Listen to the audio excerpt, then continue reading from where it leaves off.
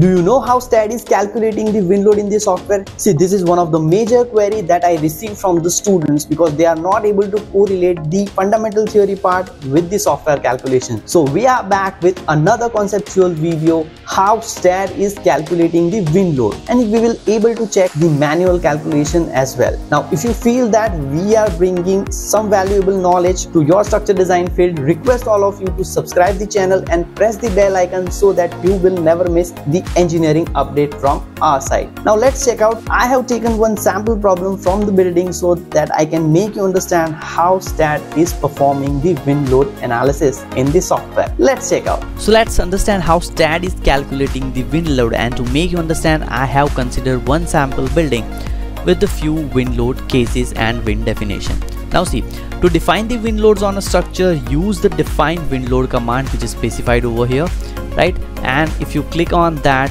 you have this options called the intensity and the exposure, right? Now see, this command sets the intensity of the wind and the corresponding heights at which these intensities apply. So as you can observe here, you have these options based on your codal provision, and if you wish to enter the values manually, you can do that too, right? Based on the codal provision, all you need to enter is all the parameters based on the ASCE specification, that is the codal provision, and based on that it has different classification, terrain category, the way we have in our Indian code, right? So all of you are aware about the VB, K1, K2, K3, K4 parameter. So in the same manner for the American code, this is the specific segment. Now if you want to go for the custom, you have the intensity versus height. So as you can observe over here, I have entered certain values with respect to the heights, right? So this command sets the intensity of the wind and the corresponding heights at which this intensity is applied, along with the exposure factor, right? So this wind definition basically consider two parameters, intensity and the exposure. Now see, if you don't specify any particular exposure factor, by default STAAD is considering 1, and you can observe this exposure is applied to all the nodes. See, an exposure factor of 1 means that the wind load affects the entire area that the joints influence, provided they face the wind's direction, and all the loads and heights are measured using the given unit system. For example, the first intensity value, let's say P1, applies from the ground level up to the first floor. Then the second intensity applies between the first two heights, that is H1 and H2, and so on, right? So the ground level is assumed to be the point with the lowest vertical coordinate in the structure, right? And the exposure factor basically represents the fraction of that area that the wind can act on if exposed to the wind direction. So basically, let's understand this. See, so the exposure factor represents the fraction of the area that the wind can act on if exposed to the wind direction, and the total load on a joint is calculated using this formula. Got it? So ultimately it specifies in terms of the joint load. So what is joint load? So it specifies your exposure factor, influenced area into your wind intensity, and that's how the STAAD is calculating your point load, right? So the exposure factor that you specified is calculated as the fraction of the influence area times the influence width for the joint, right? Now see, in case of the Indian code, you already aware about the factor that is the difference between the external pressure coefficient and internal pressure coefficient. Similarly here, the exposure factor is considered in terms of the parameter,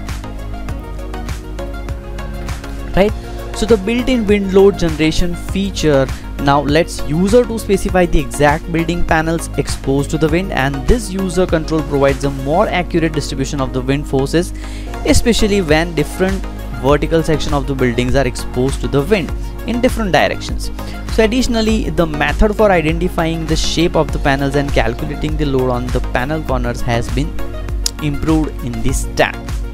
Okay, now let's just understand this factor. Let's say I have specified this value, and if I run the file, I have already run this file, right? And you can observe over here, wind on this direction applied with the factor of 1.2, right, in the positive x direction. Similarly, you can go with the all different direction, right? So based on this factor, it will calculate your value.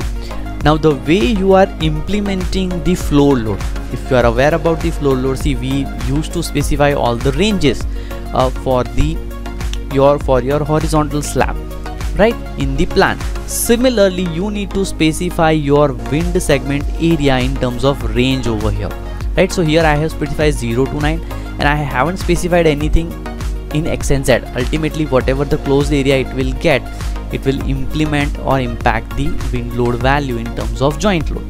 Now if I specify, let's say I only want to specify my wind load for this 2 rectangles, I need to limit my z value over here between these 2 panels. I hope you are getting what I am trying to convey you, right?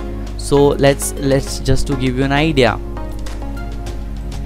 right? Let's say if I want to limit my wind to specify on this grid and this grid, right? So I need to limit my z value between these 2 columns, right? So z is 3.1 and another over here is 6.2. So I can limit over here, so the wind will only impact in that direction.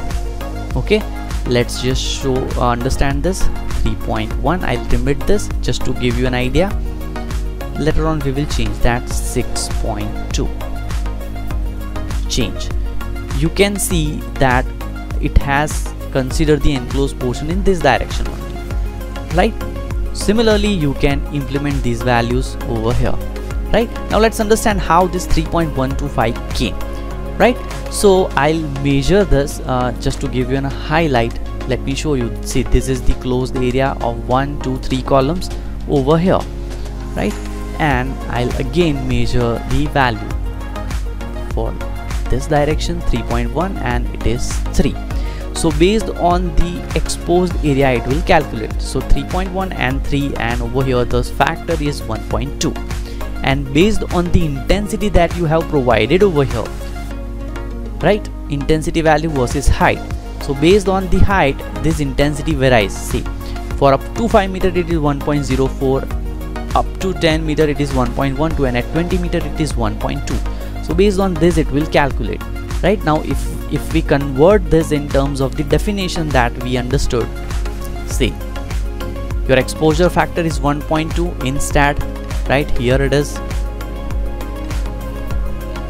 Where it gone? Here, 1.2, right? The influenced area. So what is that influenced area? So let's say if I consider this joint, 3.1 and 3 will be my influenced area. So that is 3.1 and 3. Now it will distribute your load half at the bottom, let's say half at this junction and half at this junction, right? For this junction, half of this and half of this. So I have divided that value into wind intensity, right? So here it is 9 meter, correct? And up to 20 meter I have specified. So at 10 meter, see, this is top of the building which is at 9 meter, so I need to consider 1.12. so that's what it is considered over here. And if I calculate this, I'll get the value as 3.12. so that is the value that STAAD has calculated, right? Now similarly, just go over this joint. So for this joint, 3.1, half value of 3.1 and half value of 3.1, ultimately it will be a full length of 3.1 and half of this. So at this joint the value will be doubled.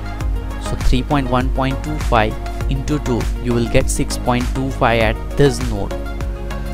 So that's how STAAD is calculating your values. Now I hope you are clear how the STAAD is calculating your wind load.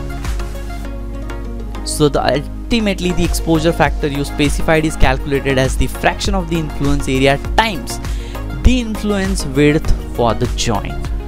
So I hope now you are clear how STAAD is calculating your wind load in terms of the joint profile. Now to give you a more specific idea, you can understand over here. See, Basically the wind behavior, you all know that when the wind will blow on a particular structure, let's say the wind direction is this, so you can see the behavior that from here it will go outwards and then go further. So ultimately when you are acting from the positive P, let's say if the wind is acting from here, so it will create suction on the side walls and suction on the rear wall. That's what the wind behavior is, right? And if I give you a more detail, if I want to give you a more detail, you can check out this segment sketch over here. See, a minus sign indicates that that the suctions occur on the other side of the selected structure. Okay, now see, if all of the members are selected and let's say X or Z is used and the factor is positive, then the exposed surface facing in the minus X or Z direction will be loaded in the positive X or Z direction. That is normal wind in positive direction. Okay, similarly if X and a negative factor is used, then the exposed surface facing in the positive X direction will be loaded in the negative X direction, which is normal wind in the negative direction. Now reverse the condition.